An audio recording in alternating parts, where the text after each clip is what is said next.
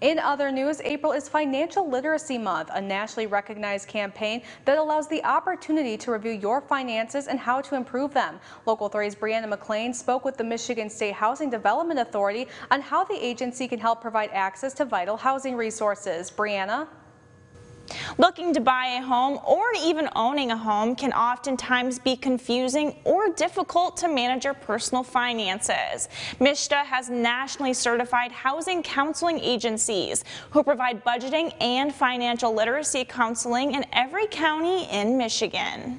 They provide not only group education services and classes to cover many topics, including fair housing and lending, insurance coverage, consumer protection laws, banking basics, but also how to tackle the debt and credit reports, and also making spending plans for yourself and your household as well.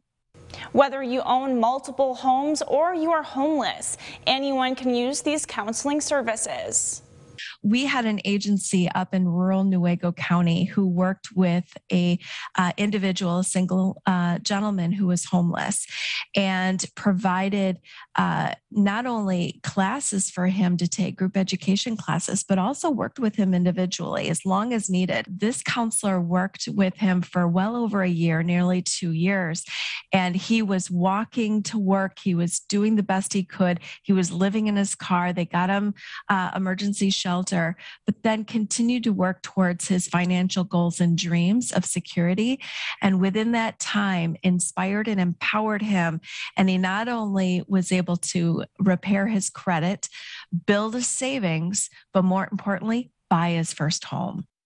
Many of MSHDA's services are little to no cost. To find a housing education agency in your county, please visit michigan.gov/housing education locator.